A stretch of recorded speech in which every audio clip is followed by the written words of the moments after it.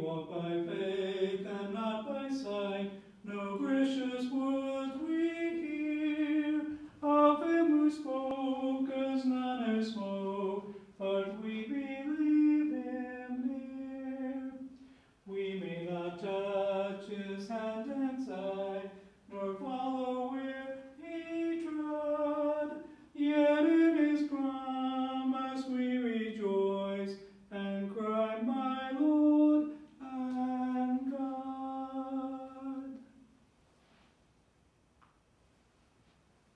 Good morning and welcome to St. Mary on this Saturday of the 18th week of Ordinary Time. And we begin in the name of the Father, and the Son, and the Holy Spirit. Amen. The Lord be with you, and with your spirit. My sisters and brothers, let us acknowledge our sins, and so prepare ourselves to celebrate these sacred mysteries. Lord, have mercy. Christ, have mercy. Lord, have mercy. May Almighty God have mercy on us, forgive us our sins, and bring us to everlasting life. Let us pray. Draw near to your servants, O Lord, and answer their prayers with unceasing kindness, that for those who glory in you as their creator and guide, you may restore what you have created, and keep safe what you have restored. Through our Lord Jesus Christ, your Son, who lives and reigns with you in the unity of the Holy Spirit, God, forever and ever. Amen.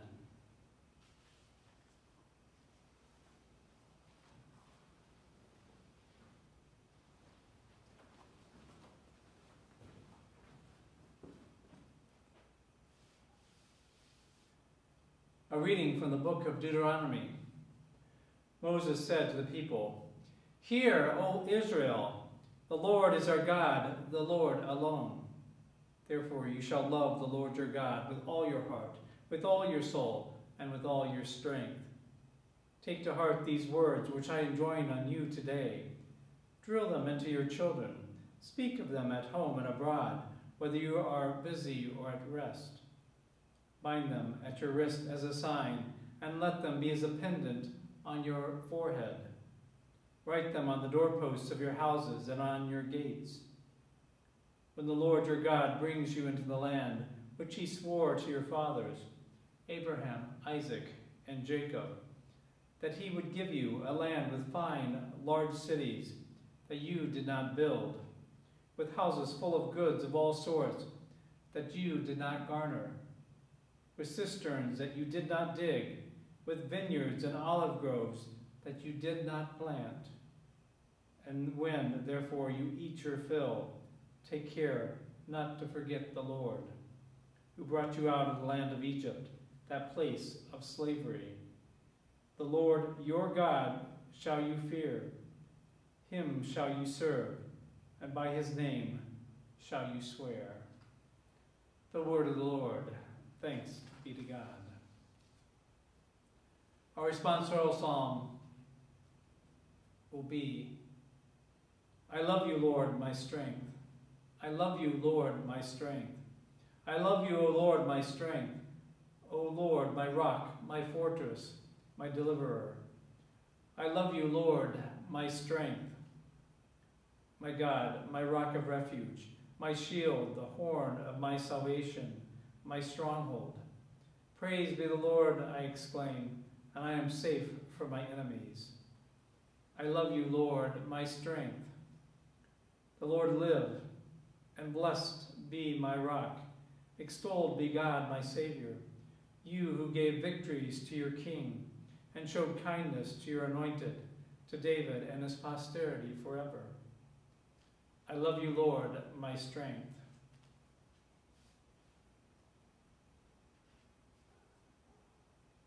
Alleluia, alleluia, alleluia, alleluia, alleluia, alleluia. Our Savior Jesus Christ has destroyed death and brought life to light through the gospel. Alleluia, alleluia, alleluia.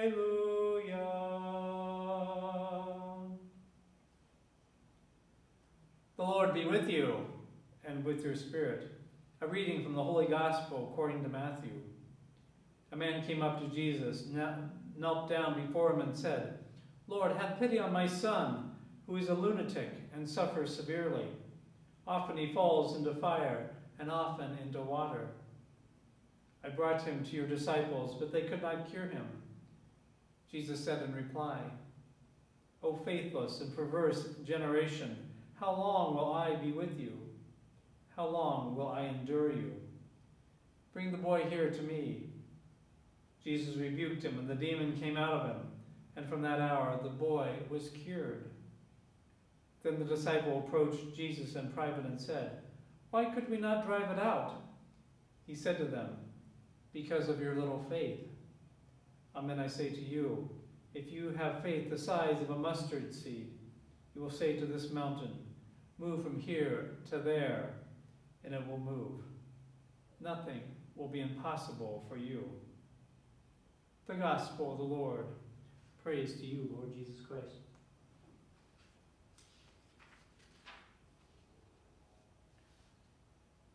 Please join me in the intentions for this Mass. For the Holy Father's intention for August, for the Church, that she may receive the grace and strength to reform herself in the light of the Gospel. So today we hear about trust and love, the love of God for us, but also our love for God, recognizing all the great gifts that we have been given. And we're even here in that first reading from Deuteronomy. "Hear, O Israel, the Lord is our God, and the Lord alone." And so we're called to love our Lord with all our heart, with all our soul, and with all our strength. But he also reminds us all the things that he did for the children of Israel who escaped from slavery. He says, "I've given you land with large cities that you did not build, houses that you did not garner, cisterns that you did not dig, vineyards and olive groves and figs that you did not plant." And he asks one thing: take care not to forget the Lord who brought you out of Egypt, that place of slavery. So we're called to fear the Lord. We are called to serve the Lord, and that his name we will swear by it. And so it gives us pause, helps us recognize all those gifts that we give. And we hear it in the Gospel with the man, the father, who would do anything for his son, who has been afflicted from all his life. And so we hear how he went to the disciples first, but they could not cure his son. And Jesus said to them, "It's because of your little faith." If you truly had the faith of a mustard seed, you could tell a mountain to move, and it would. Because he says, nothing will be impossible for you if you truly have those seeds of faith. So where in our lives do we pay lip service to God, but we really don't live out our faith? We don't recognize. We think we have to do everything. We have to plan our day, our lives, all because we're afraid of what God will or won't do for us. And so let's recognize that God only wants the best for us. He will never give us a life that is second rate. So where can we have faith? Where can we have trust in God that he will give us exactly what we need? And it's for us to grow from only asking for what we want, to truly know that God loves us deeply, and has given us so much that we have not worked for. So let us be joyful, let us be hopeful, and let us always give praise and thanksgiving to God for his love and his everlasting salvation. Let us stand for our petitions.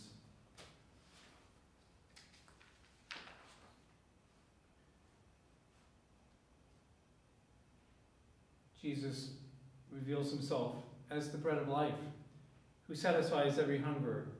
Let us bring our needs before our God. That the church will be renewed in the Spirit, offering hope to the world, we pray to the Lord. Lord, hear our prayer. That our parish faith community may be a living sign of God's hope and love in the community and the world, we pray to the Lord. Lord, hear our prayer. that the sick will be healed through God's merciful love, and we especially pray for all those names and intentions that have been placed in the Book of the Sick. In a special way, we pray for Father Henry Kriechek and for Father Tom Bema. We pray to the Lord. Lord, hear our prayer, that those who have died and those who will die today will dwell forever in the house of God. We pray to the Lord. Lord, hear our prayer. We pray the prayer that is in the quiet of our heart. We pray to the Lord. Lord, hear our prayer.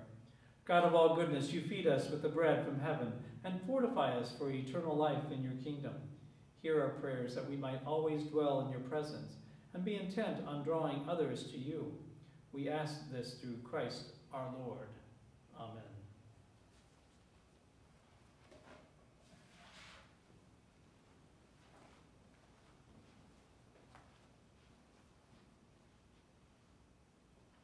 Blessed are you, Lord God of all creation, for through your goodness we receive this bread we offer you, fruit of the earth and work of human hands, will become for us the bread of life. Blessed be God.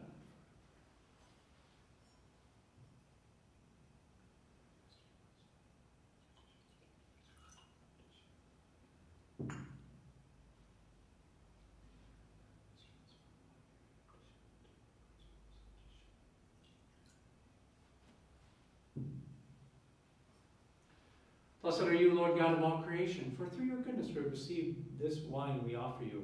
Fruit of the vine and work of human hands will become for us our spiritual drink. Blessed be God forever.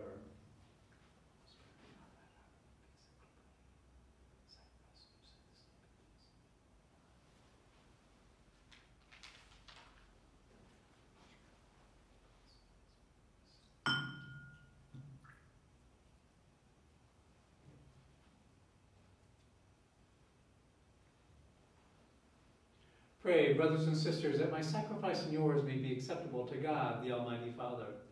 May the Lord accept the sacrifice at your hands for the praise and glory of his name, for our good and good of all his holy church.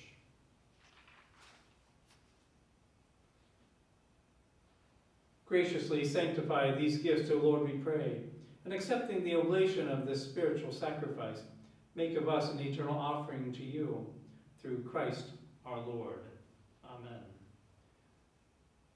The Lord be with you, and with your spirit. Lift up your hearts.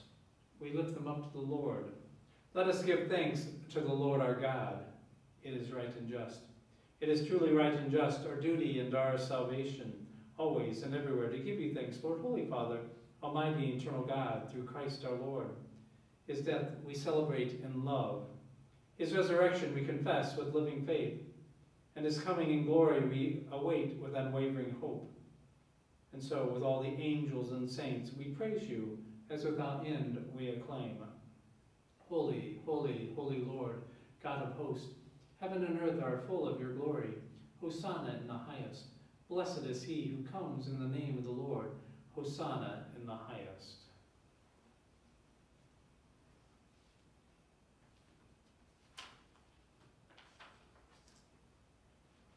You're indeed holy, O Lord, the fount of all holiness.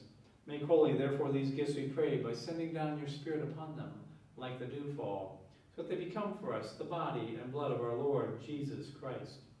At the time he was betrayed and entered willingly into his passion, he took bread and, giving thanks, broke it, and gave it to his disciples, saying, "Take this, all of you, and eat of it, for this is my body, which will be given up for you."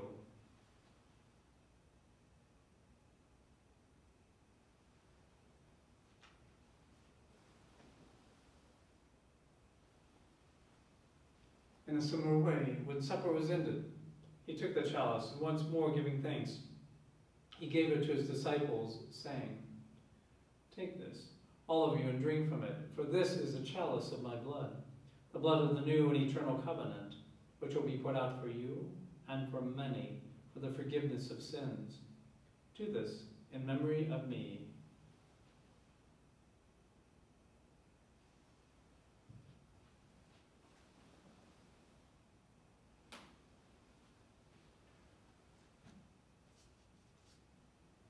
The mystery of faith. We proclaim your death, O Lord, and profess your resurrection until you come again. Therefore, as we celebrate the memorial of his death and resurrection, we offer you, Lord, the bread of life and the chalice of salvation, giving thanks that you have held us worthy to be in your presence and minister to you.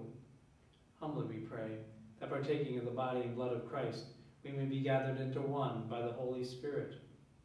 Remember, Lord, your church spread throughout the world, and bring her to the fullness of charity, together with Francis our Pope, and Blaise our Bishop, and all the clergy. Remember also our brothers and sisters who have fallen asleep in the hope of the resurrection, and all who have died in your mercy. Welcome them into the light of your face. Have mercy on us all, we pray, that with the Blessed Virgin Mary, Mother of God, with Blessed Joseph, her spouse, with the blessed apostles and all the saints who have pleased you throughout the ages, we may merit to be co-heirs to eternal life, and may praise and glorify you through your Son, Jesus Christ. Through him and with him and in him, O God, Almighty Father, in the unity of the Holy Spirit, all glory and honor is yours forever and ever. Amen.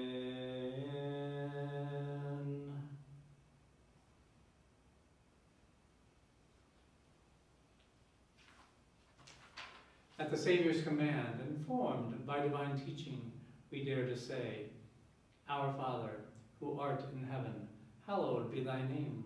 Thy kingdom come, thy will be done, on earth as it is in heaven. Give us this day our daily bread, and forgive us our trespasses, as we forgive those who trespass against us. And lead us not into temptation, but deliver us from evil. Deliver us, Lord, we pray, from every evil.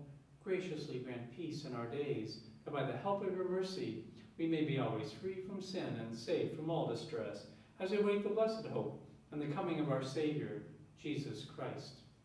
For the kingdom and the power and the glory are yours, now and forever. Lord Jesus Christ, who said to your apostles, Peace I leave you, my peace I give you. Look not on our sins, but on the faith of your church, and graciously grant her peace and unity in accordance with your will, who live and reign forever and ever. Amen. The peace of the Lord be with you always, and with your spirit.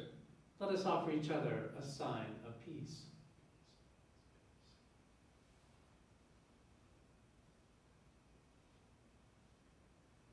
Lamb of God, you take away the sins of the world. Have mercy on us. Lamb of God, you take away the sins of the world. Have mercy on us. Lamb of God, you take away the sins of the world. Grant us peace.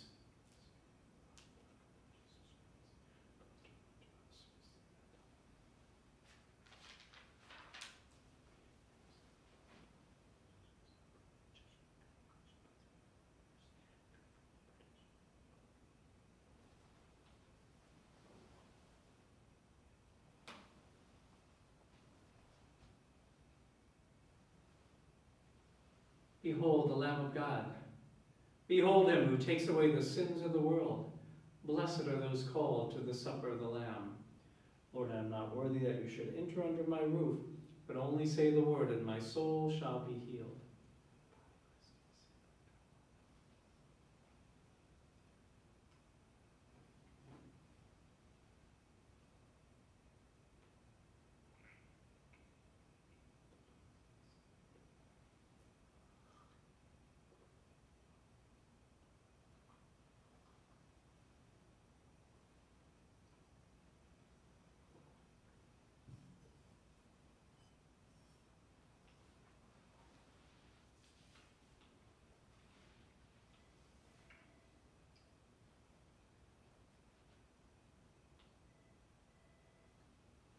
My Jesus, I believe that you are present in the most holy sacrament.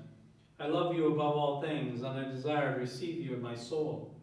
Since I cannot at this moment receive you sacramentally, come at least spiritually into my heart.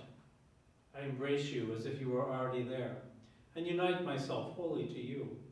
Never permit me to be separated from you. Amen.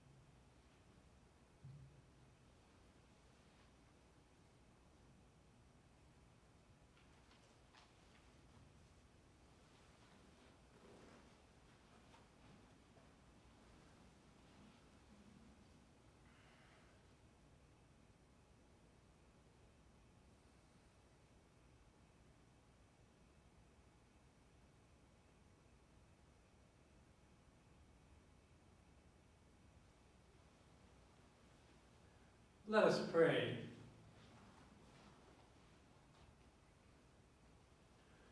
Accompany with constant protection, O Lord, those you renew with these heavenly gifts, and in your never-failing care for them, make them worthy of eternal redemption through Christ our Lord.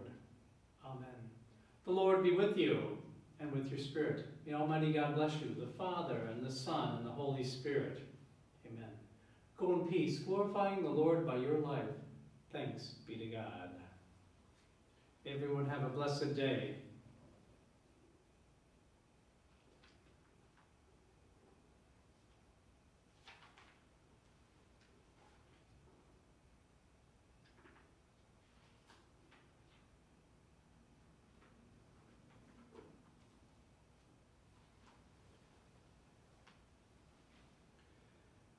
Help then, O Lord, our unbelief, and may our faith abound, to call on you when you are near, and seek where you are found. That when our life of faith is done, in realms of bliss